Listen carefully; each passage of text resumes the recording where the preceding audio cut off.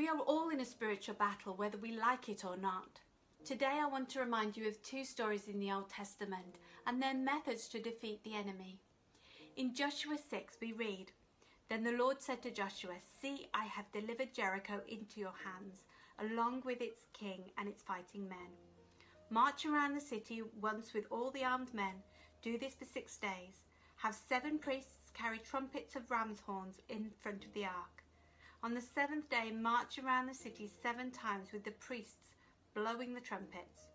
When you hear them sound a long blast on the trumpets, have the whole army give a loud shout. Then the wall of the city will collapse and the army will go up and everyone straight in.'" Note the Lord said, "See, I have delivered Jericho into your hands," before the event even happened.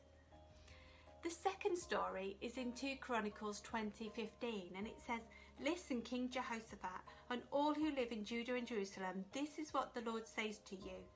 Do not be afraid or discouraged because of this vast army, for the battle is not yours but God's. Tomorrow march down against them. They will be climbing up by the pass of Ziz, and you will find them at the end of the gorge in the desert of Jerul. You will not have to fight this battle. Take up your positions, stand firm, and see the deliverance the Lord will give you, Judah and Jerusalem. Do not be afraid, do not be discouraged.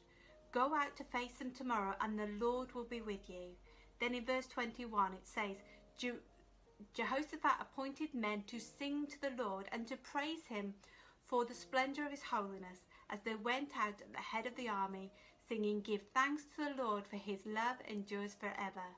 As they began to sing and praise, the Lord set ambushes against the men of Ammon and Moab and Mount Seir, who were invading Judah, and they were defeated. So how do we fight our battles? We thank and we praise God. Despite how we feel, we raise up a shout and give him glory because the battle belongs to the Lord. Our job is to believe and thank him that he is not only with us, but he has gone before us.